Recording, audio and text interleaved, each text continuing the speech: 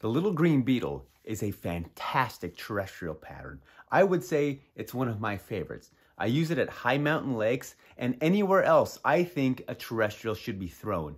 Anywhere. This fly has to be in your box. I have so much confidence in it. And even on a river where everybody is throwing really big bugs like grasshoppers or huge beetles, this little green beetle will produce fantastically.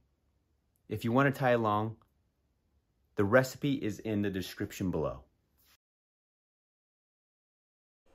Start by securing your thread to the hook and wrap it back to the bend of the hook. Snip off the excess thread. First, let's add the body. Because we want the shiny green part to face up, secure it facing down on the hook. Do your best to secure it to the top of the shank.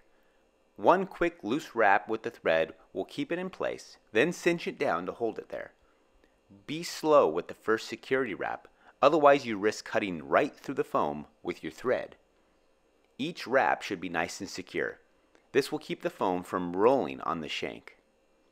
Now it's time to add the ice dub to the underbody.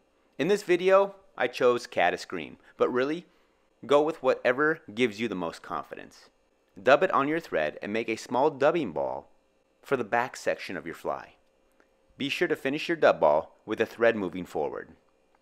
Now pull over the green foam and secure it down.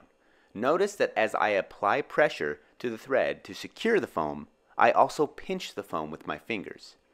This will help with preventing the thread from slicing right through the foam.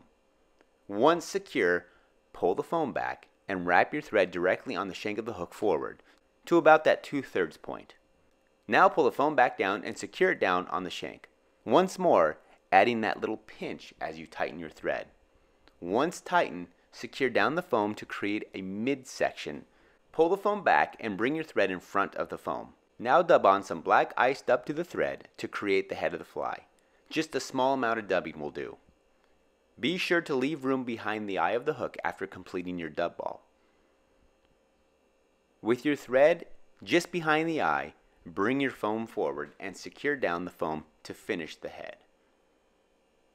Pull back the foam and make a few security wraps under the foam just behind the eye of the hook. To make things easier, secure your thread and snip it off. You could always bring your thread back to the center of the fly because that's where we're going next.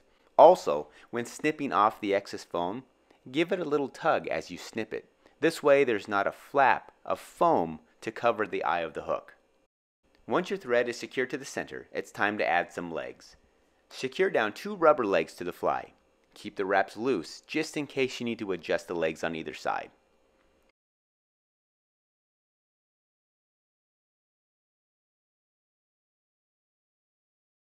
Once secure, it's time for the last part of the fly.